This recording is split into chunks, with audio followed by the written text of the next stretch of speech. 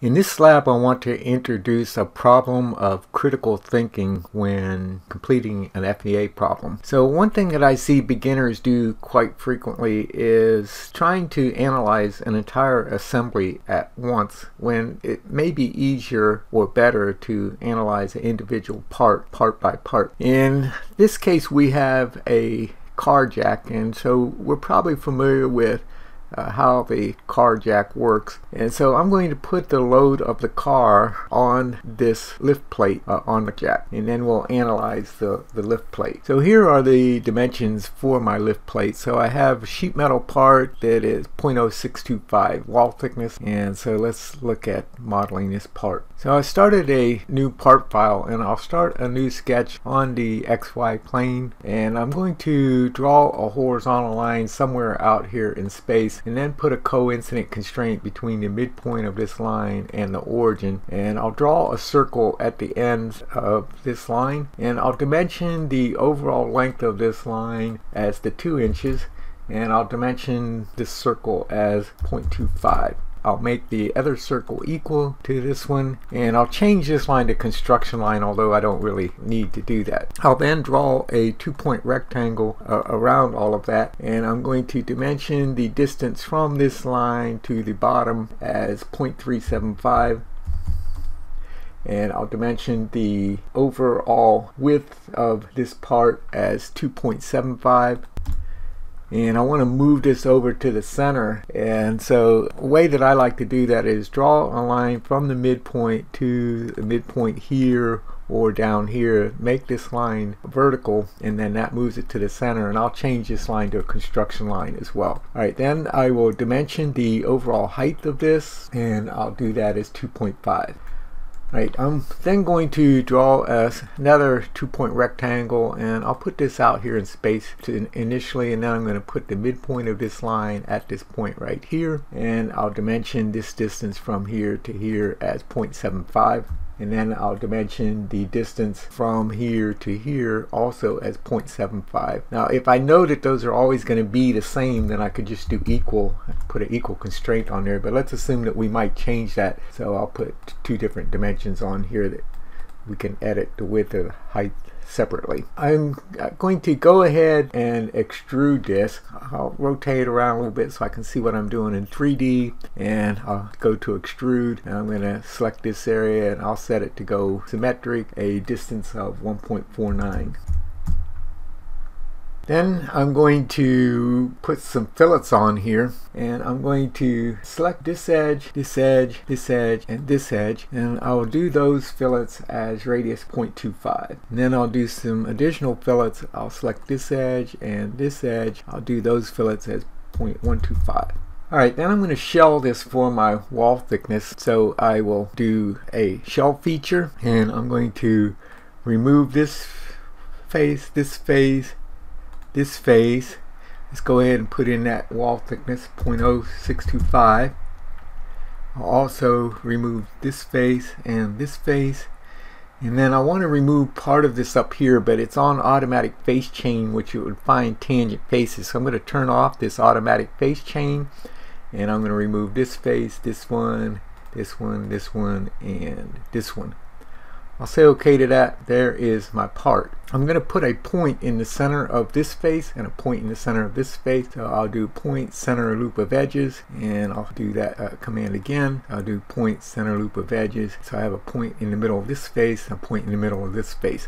Now I'm going to split this face right here and right here back in our assembly, so this rivet is in contact with that face right there. It's in contact with the face right there and on the other side. So I will edit sketch 1, and I'll draw another circle here and a circle here. I'll dimension one of these circles as 0.5, the diameter of the rivet head, and make the other one equal to it. Make that sketch visible, and actually I missed something.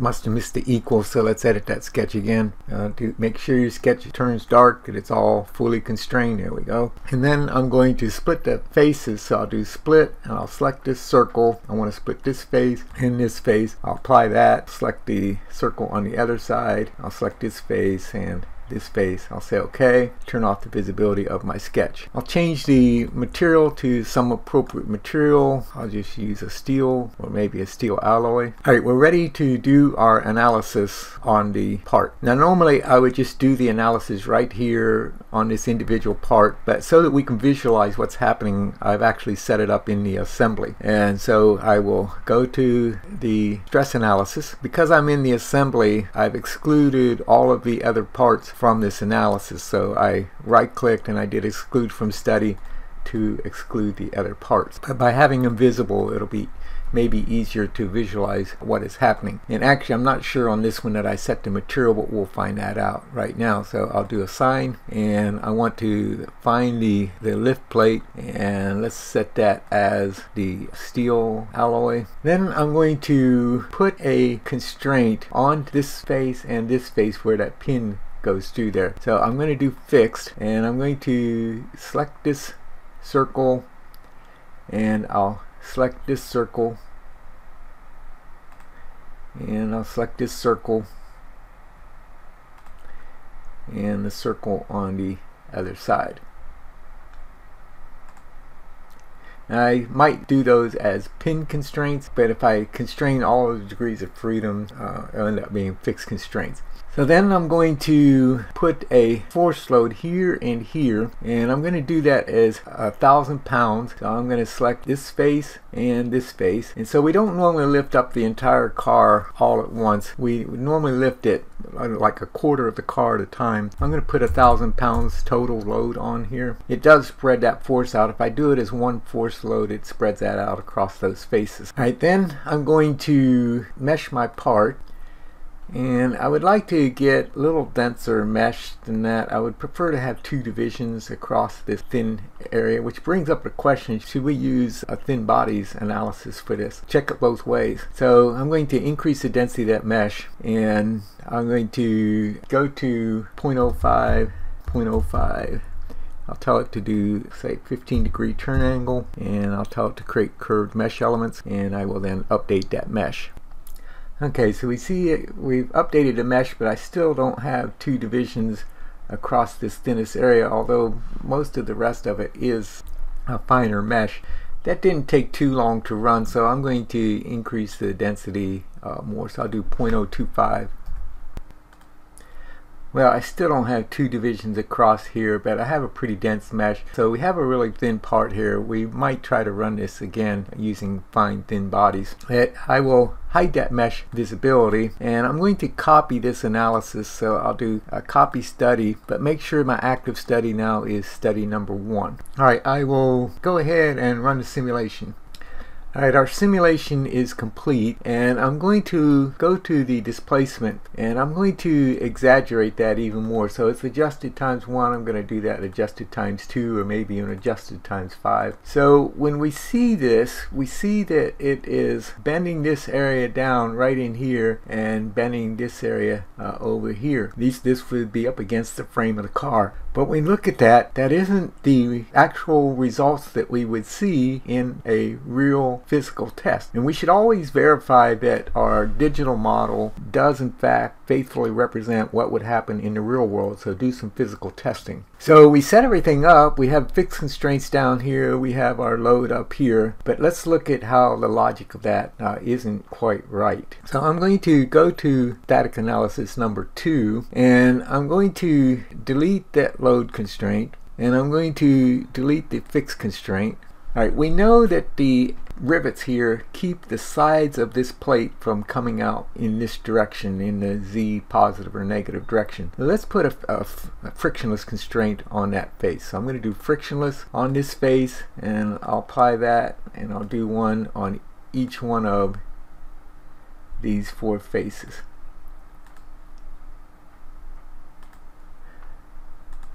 Alright, so I've applied frictionless constraints so that this plate can't come out in the Z direction. Alright, now when this is up against the car, let's think about this in reverse. So we have pushed the car up with the jack. So let's put a fixed constraint up here. So I'm going to do fixed on this face and this face where it is against the frame of the car, and then I'm going to do my force, and I'm going to do this as a bearing force, and I'm going to do it on this face, and I want the direction of this to go up. So for the direction, I'm going to point this as up. I want to flip that direction though so that it's going up, and I'll divide this 4 times. So I'm going to do 250 here, and I'll apply that, and I'll do the same thing over here. I'll set that direction as 250 in that direction, and don't worry about the location of where it puts the glyphs.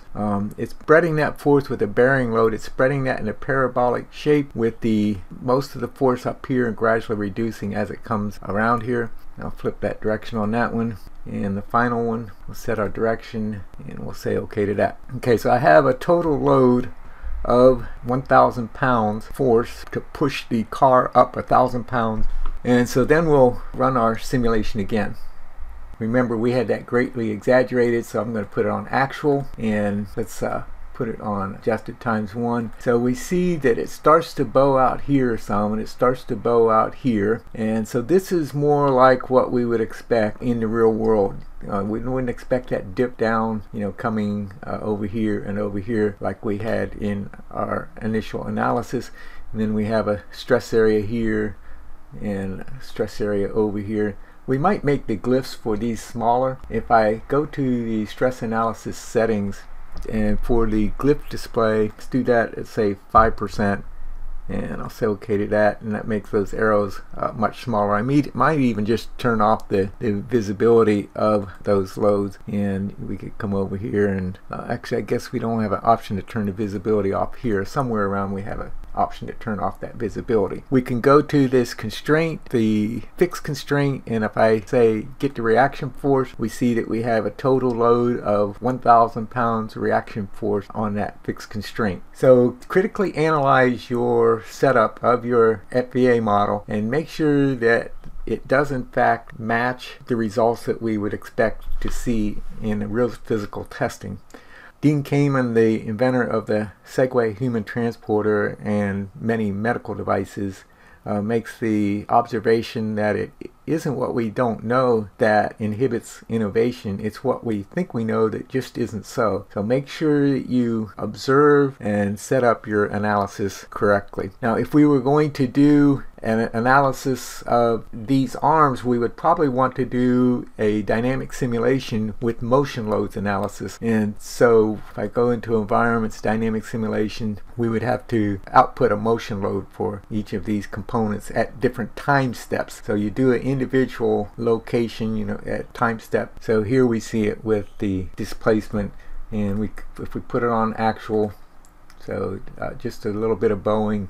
I'll look at my safety factor. Now, we've talked before in previous labs with the safety factor that we may need to ignore or edit out certain areas, that we have this tangent point between this planar face and this fillet, and that's representing all that force being along that line, and so that causes a singularity which we can ignore. We'll check it in some other areas and make sure that our safety factor is up in an acceptable level. Here's a tip for visualization.